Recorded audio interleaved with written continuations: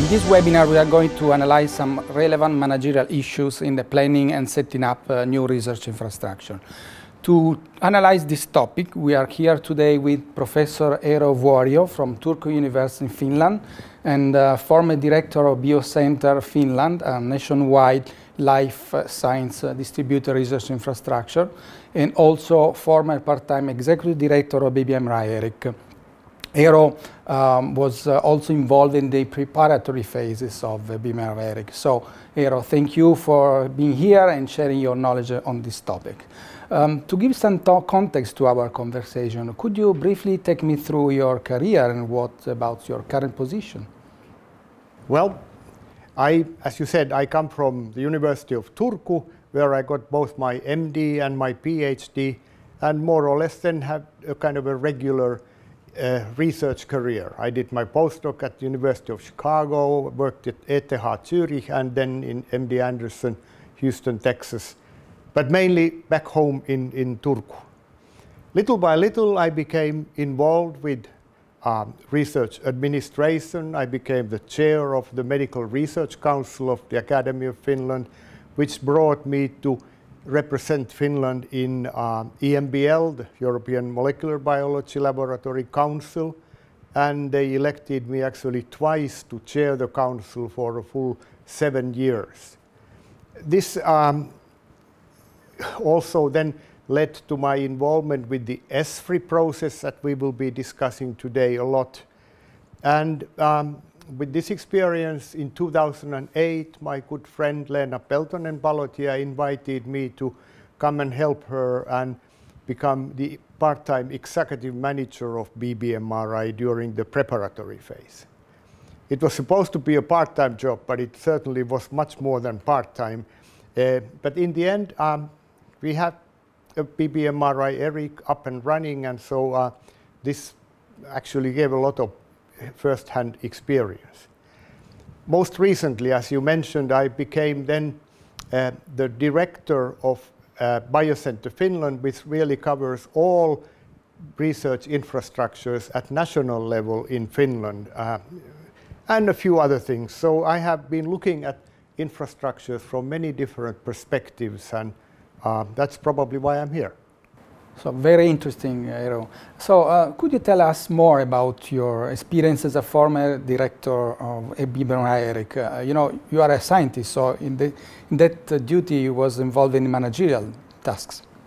First of all, BBMRI, which stands for Biobanking and Biomolecular Resources Research Infrastructure, is a large, very large European project aiming at building BBMRI ERIC, which would be then the functional activity.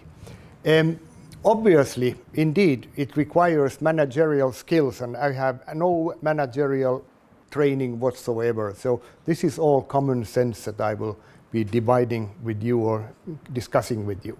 But it did help me a lot, of course, that I had been working with EMBL, the Molecular Biology Laboratory, which has a well-established governance and managerial structure for nearly 10 years by that time. So at least I had some kind of a model to follow.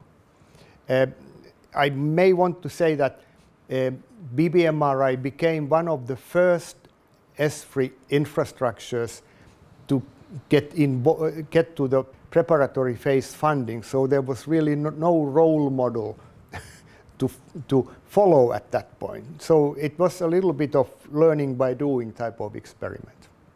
Good.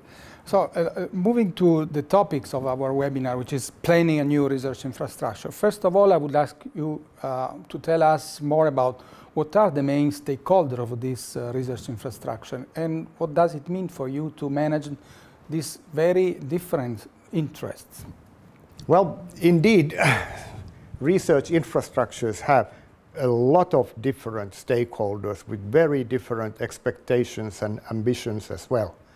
First of all, of course, it's researchers. Researchers are the ones who are to be using the infrastructure for their research purposes, for storing their research results and so on. Member states, ministries, governments are key players because they are the owners and funders. In the end, they are the funders of infrastructures. Oftentimes, funding, however, goes through the funding agencies of the countries. But again, to make matters a little complicated, there is no one-size-fits-all model, because in some countries it goes one way and in other countries the other way around.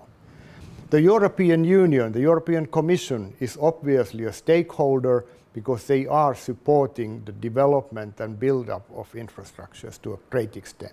Also, policymakers at national level and at European level really are looking at infrastructures essentially to find the type of knowledge base that you need for very difficult decision making in today's world. Then, depending of course a little bit on the infrastructure, industry is obviously a very important player, stakeholder in this. And I would say that universities, even as institutions like public health research institutions, hospitals can be stakeholders, and finally the society, the citizens, patients, those who contribute samples, data to infrastructures are obviously very much stakeholders. I would say that patient organizations in many cases play a very important role when it comes to defending the case of infrastructures. And then finally, I think it's important to keep in mind that the very different nature of the different infrastructures also has some special user groups or stakeholder groups. Let's take meteorology, for instance. It's a group of people who want to know what the weather is going to be like tomorrow and next year and so on. So it's a very large group. So moving from the idea and so get the ball rolling ahead. So looking at the planning stage, could you describe the main steps and issue to be considered in this stage? Infrastructures, I think one has to first think that the traditional infrastructure that we thought 20, 30 years ago is a very large piece of research equipment located in one place, like CERN in the French-Swiss border. Nowadays, we look at infrastructures much more differently. It is various types of equipment, databases that are being used for research purposes, which are too demanding for any single country or smaller unit, but actually require a pan-European activity to reach the type of level that we could call an infrastructure. This means that typically the scientific community, it's kind of a bottom-up process. The scientific community comes up with a need. And to take this science case forward, it typically needs one or a few strong personalities to actually drive the project to its first stage. We could say leadership. That's leadership if you ever saw it. And we certainly know many of these individuals. At this point, it's important to emphasize that Europe came to recognize this dilemma, and European Union, actually the Council of Research Ministers, essentially set up an ESFRI. ESFRI stands for European Strategy Forum for Research Infrastructures.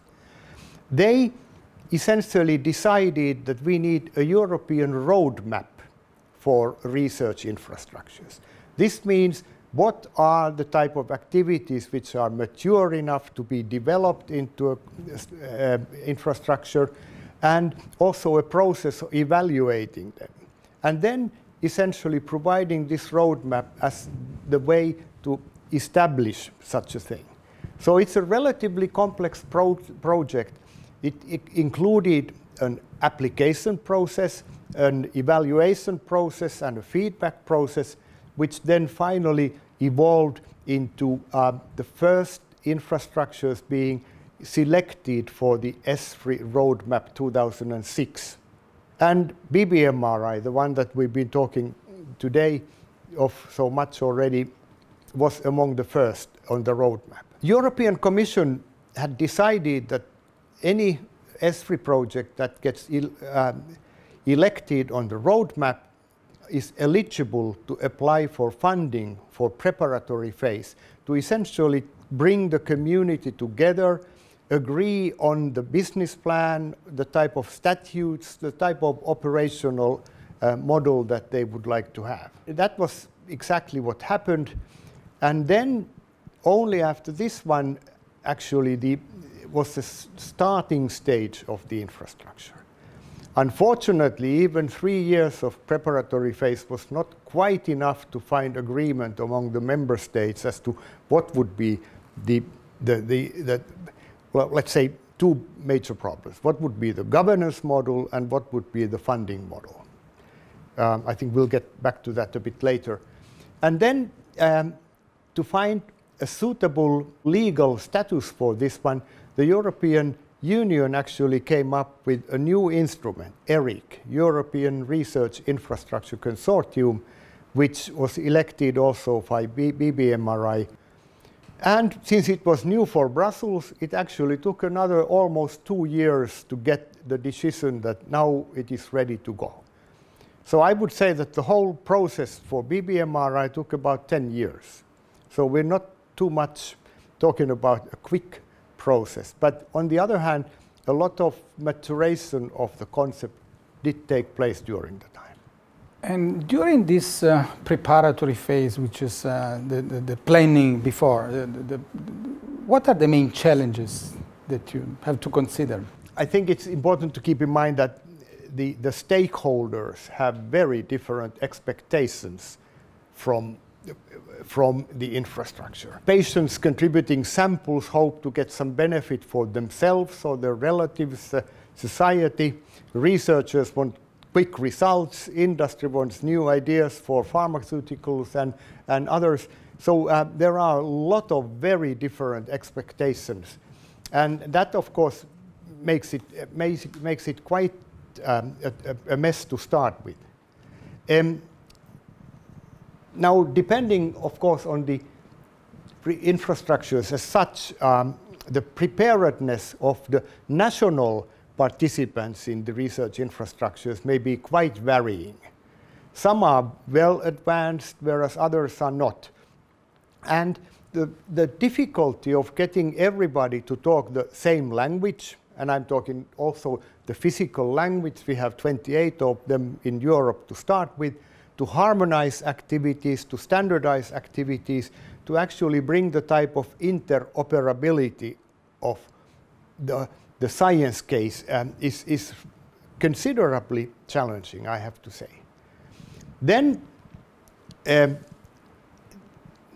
to actually convince the national ministries to really believe that this is an important infrastructure for our scientific community is important. It might be worth mentioning that when the ESFRI roadmap had been produced, a majority of European countries have followed and made their own national research infrastructure roadmaps, trying to kind of identify those areas where they are particularly strong and where they are particularly willing to invest additional funding towards a pan-European activity.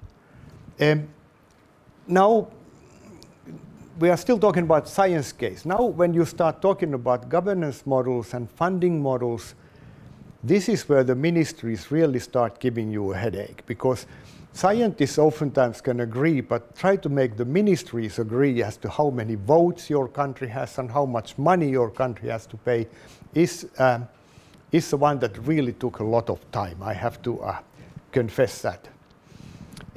Anyway, I think, maybe to summarize, I believe that most of us would think that the science case is something where we can agree. And it's full of problems, but they're doable. But the kind of getting the ministries on board is sometimes very challenging. The European Commission has been very helpful, and of course it's our common money too. So it's a group of challenges. Unfortunately, it's not only one.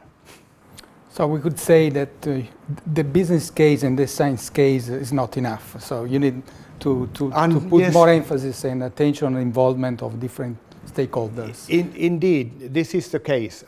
It's not enough to have a good business case and the science case, but to really convince the ministries that these are the type of procedures that we would like to follow, and then actually to set up the entire operation. It's time consuming. So could you tell us an example of a critical situation, and how did you address the challenge that you met? The development of the scientific case into the kind of administrative and governance case was quite challenging. Scientists had agreed more or less on the principles, but when we then had all the ministerial representatives, some with rather little information about what research infrastructures are, it took quite some while before we could kind of find a common language and common understanding as to what the goals are. I think the end result was quite positive, but it did take at least a year longer than expected. I had probably been a bit overly optimistic from my experience from EMBL, where a lot of very experienced top-level administrators had been participating in the operation for several years. So there was kind of a pattern of how to proceed. Here we took a little bit of time to get there. So moving from the planning stage to the construction stage, what are the main steps to be and issues to be considered?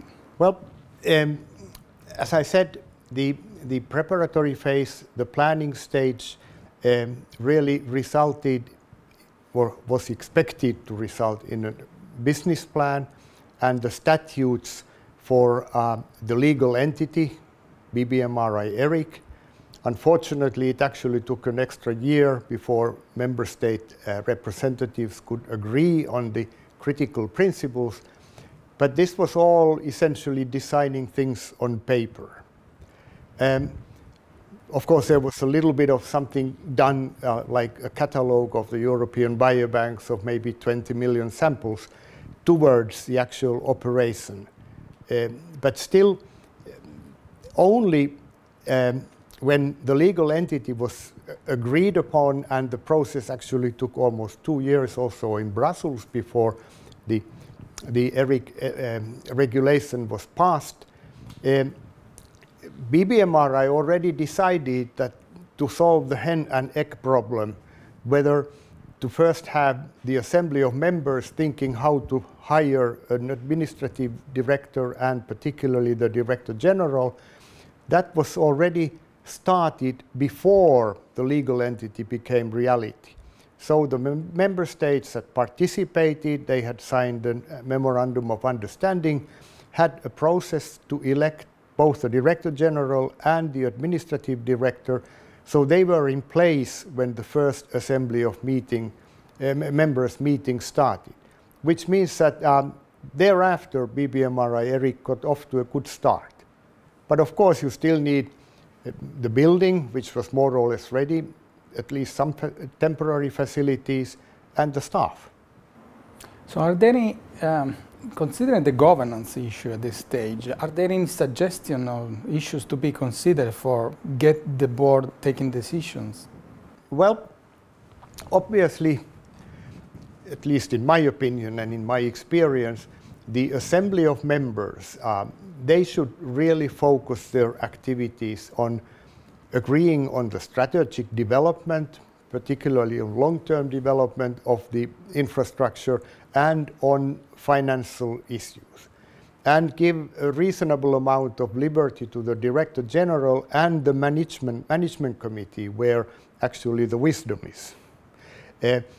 Flexibility, not to start micromanaging the infrastructure at kind of a ministerial level.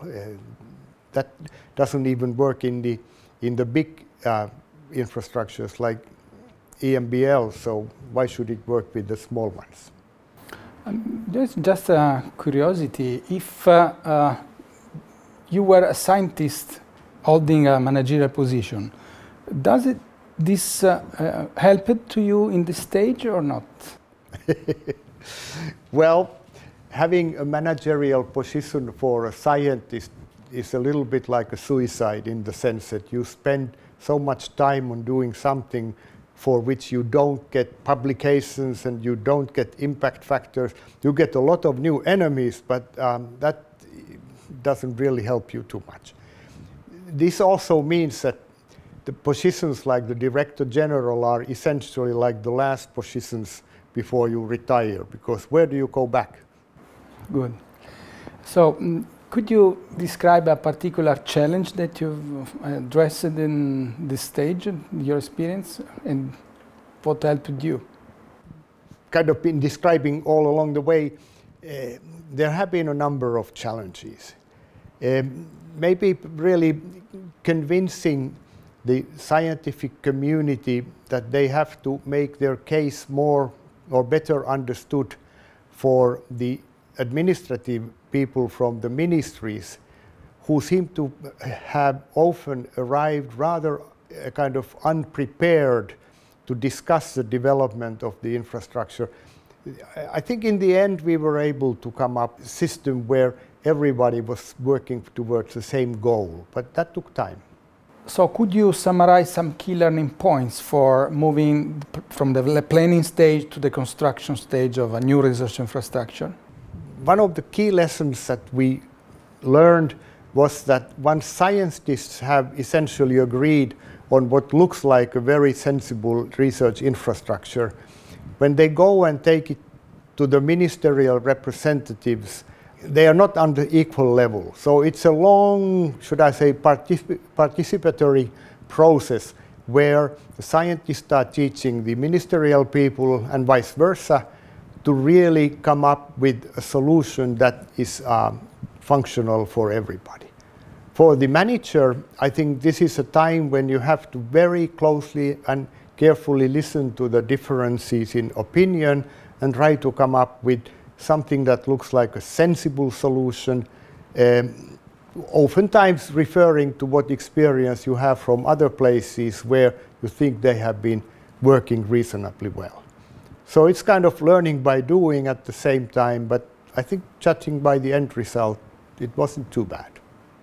So I want to thank you for sharing your time with us, and it was a very interesting conversation. Thank you, Eero. Well, thank you.